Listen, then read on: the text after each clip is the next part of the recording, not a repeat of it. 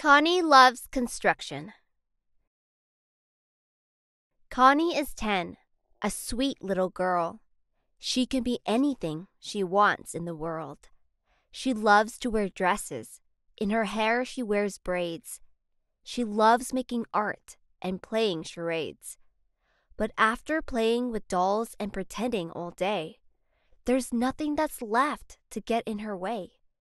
She turns all her attention and all of her skills to something she loves with no glitz and no frills. She picks up her hammer and grabs her toolbox. She makes a tall building from cardboard and blocks. She knows that someday she will build one that's real, out of iron and concrete and long beams of steel. Construction's her passion. She loves to create. She puts on her hard hat. She just can't wait. Connie dreams of designing great things with her hands, but some of her friends, they just don't understand. She tells them all she can do anything. One day, she'll build schools with playgrounds and swings. One day, she'll build towers that reach to the sky. Her friends just look at her and ask Connie, why? She then tells them construction is just so much fun, and you have something great when you are all done. Her friends are now curious and want to know more, so she takes them right down to the best hardware store. Connie's mom and dad join them all for the trip to look at the pliers and wrenches and clips.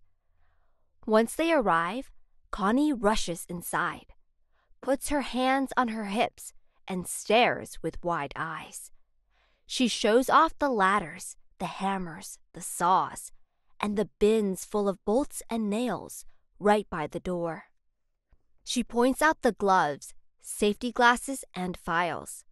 They look at each shelf and examine each aisle. Then she walks them out back, and what do they see? A sight that makes Connie dizzy with glee. There, parked before them, are trucks of all kinds, and safety first written on big orange signs. Bulldozers and dump trucks, cement mixers and more. Excavators and cranes turn on engines and roar. Connie and her friends all clap and scream, when right there before them is a construction team. The workers get ready, grab tools and their gear. They wave to the kids, and then she appears. One construction worker walks up to the crew. She looks right at Connie, and Connie just knew. It was a woman with a hard hat and key, just what little Connie someday wished to be. She asks Connie's parents if the kids want to see the inside of the trucks, and they all agree. Connie is first and hops up inside. She is ready for a wild construction crew ride. She tries all the levers, buttons, and gears, moves the big scoop in front without even a fear.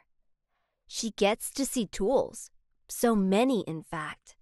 The woman says, "This one you don't have to give back." She gives Connie a tape measure and then walks away. It's the one Connie uses to this very day. She brings it to use on her construction sites when she builds skyscrapers that soar to great heights.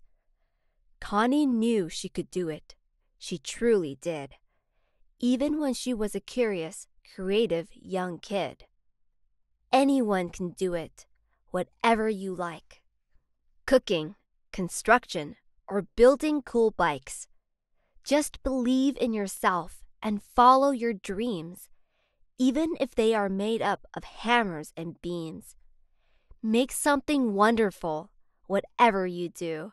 Stay true to your passion and stay true to you.